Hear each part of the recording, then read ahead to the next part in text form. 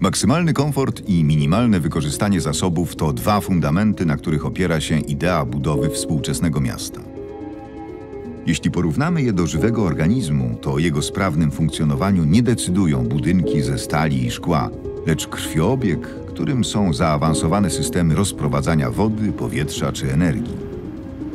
Pod powierzchnią tętniących życiem ulic kryje się świat instalacji i wspomagających je bezprzewodowych sieci sensorowych, nieustannie kontrolujących miejskie środowisko.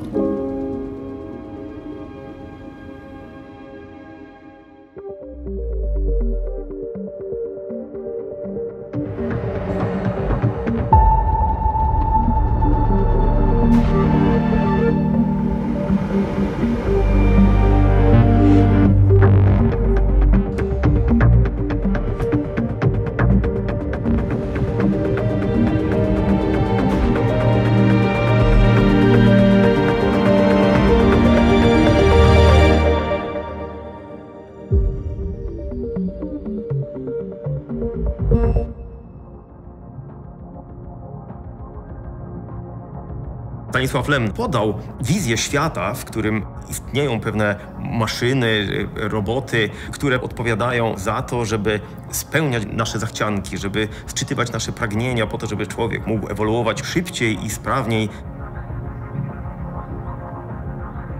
Inżynieria dąży do tego, żeby zjawiska fizyczne przerobić na służbę człowiekowi, czyli okiełznać je do tego stopnia, żebyśmy byli w stanie z nich zrobić konkretny użytek.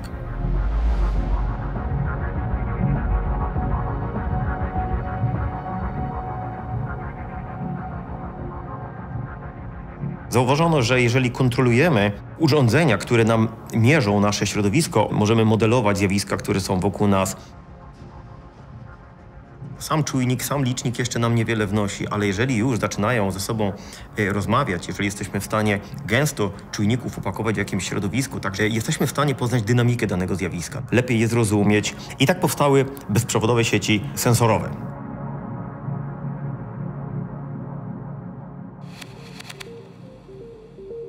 W roku 2011 podczas targów hanowerskich poświęconych rozwojowi przemysłu przedstawiono koncepcję opisującą przemysł 4.0. Idea ta łączyła rzeczywisty świat maszyn ze światem wirtualnym internetu. Typowy do tej pory linearny proces pozyskiwania i przetwarzania informacji, a następnie podejmowania decyzji przez człowieka, został zastąpiony przez w pełni niezależny system, który stale uczy się i samodzielnie wybiera najlepsze opcje. Podstawą rewolucji jest Internet Rzeczy, czyli sieć komunikujących się urządzeń wyposażonych w czujniki, liczniki i mierniki. Zebrane przez nie dane analizowane są w obrębie tzw. inteligencji brzegowej, a następnie przekształcane w wytyczne do działania. Dzięki sztucznej inteligencji i chmurom obliczeniowym urządzenia podejmują optymalne decyzje. Wzrost ich efektywności to nie tylko wzrost efektywności gospodarki, ale również zmniejszenie śladu węglowego.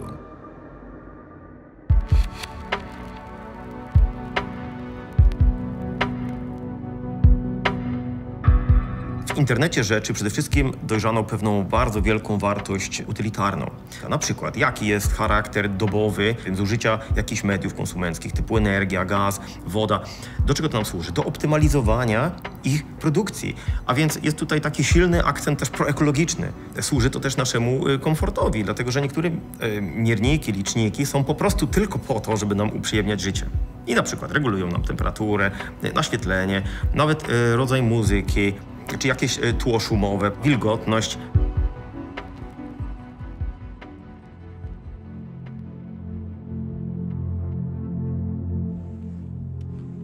Oczywiście, gdzie są korzyści, są i zagrożenia. Mamy coraz więcej systemów, które działają w tej samej przestrzeni częstotliwościowej, zwanej widmem. Ten sam sygnał rozchodzi się wieloma ścieżkami i do odbiornika dociera jako seria impulsów. Nie dość, że dostaje swój pożądany sygnał i jeszcze masę innych zakłócających, to jeszcze ten pożądany sygnał pojawia się w wielu kopiach wskutek propagacji wielodrogowej.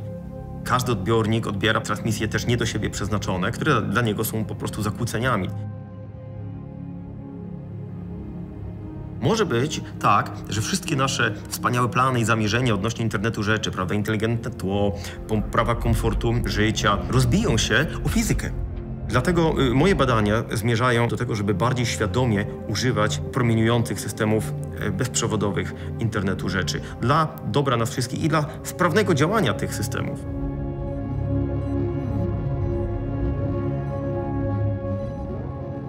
To jest sens nauki inżynierii, poznawanie problemu. Zadaniem nauki jest pobadać mechanizmy rządzące tym problemem, bo jak już znamy te mechanizmy, potrafimy je nazwać, to właściwie jest to klucz do rozwiązania problemu.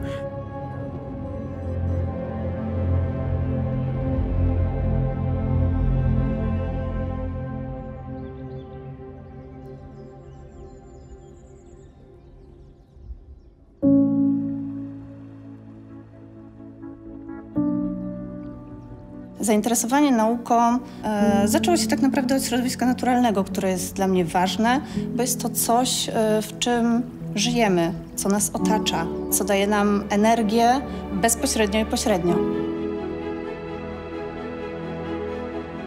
Inżynieria środowiska zajmuje się wieloma tematami. Możemy to ubrać w 3 słowa: woda, powietrze oraz energia. Tego wszystkiego potrzebujemy do życia. Tym się zajmujemy, czyli usprawniamy technologię, ale też zapewniamy tą naszą strefę komfortu.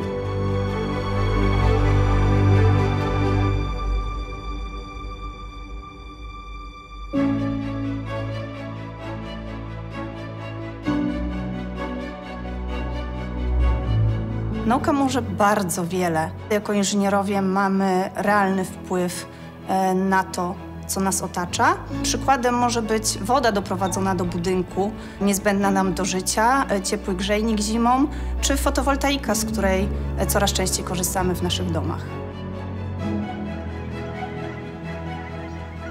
Nasza praca nie zawsze jest widzialna, ale jest ważna i niezbędna. Projektujemy, pozyskujemy, magazynujemy i przetwarzamy energię odnawialną do naszych domów, do naszych miast czy do przemysłu. Gdyby rozebrać miasto do fundamentów, odkrylibyśmy gęstą, ciągnącą się kilometrami sieć instalacji zasilających dzielnice, budynki i mieszkania w niezbędne do życia ciepło, chłód, wodę, prąd czy gaz.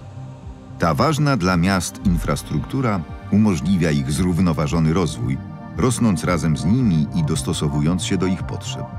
Inteligentne systemy monitorują zapotrzebowanie energii w budynkach i optymalizują jej dostawy, zwiększając efektywność energetyczną i energooszczędność. Sieci miejskie integrują niekonwencjonalne źródła energii, jak budynki plus energetyczne, ciepło odpadowe z serwerowni czy przemysłu, a w przyszłości również technologie wodorowe. Wykorzystanie sieci podziemnych poprawia jakość powietrza, eliminując lokalną emisję ze spalania paliw i ograniczając miejski smog, a w rezultacie dbając o zdrowie i komfort mieszkańców.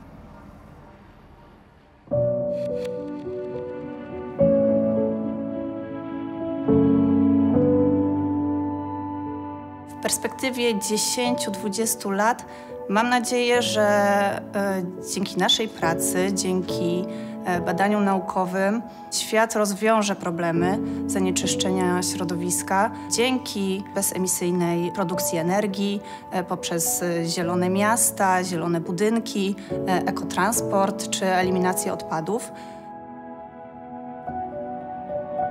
Nauka jest dla mnie czymś nieskończonym.